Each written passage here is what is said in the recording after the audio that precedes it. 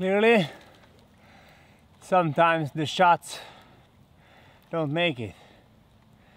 I don't know, the battery is still on, but I feel like the drone might be pretty fried. Yeah, so much of the cinematic footage. You think it's still gonna work? I fucking hope so. But I doubt it. Today I'm gonna try out if this drone still works, even if it was submerged in water for maybe 15 minutes. So yeah, let's try it out. The first thing I want to try out is the battery. So let's put it in.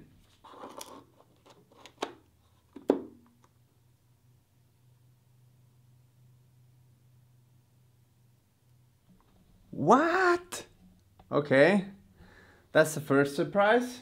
The battery seems to be charging all right.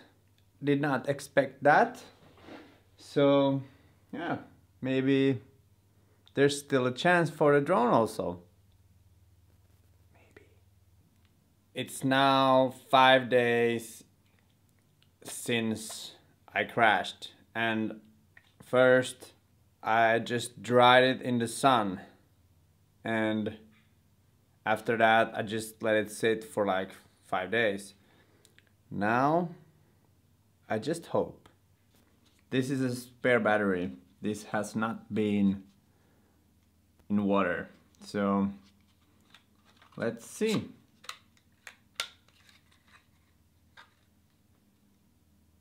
There's some light. I don't know what it means. That's not what it usually does. But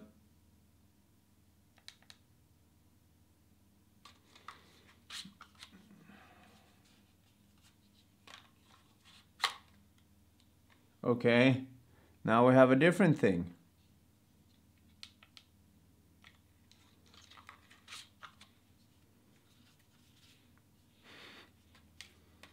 Let's try it once more. 2 lights. This thing is starting to be pretty clear.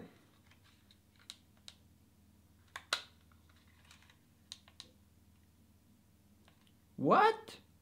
Oh, you have to put the hatch back. But now it's doing something. Not reacting to anything. Something's working, but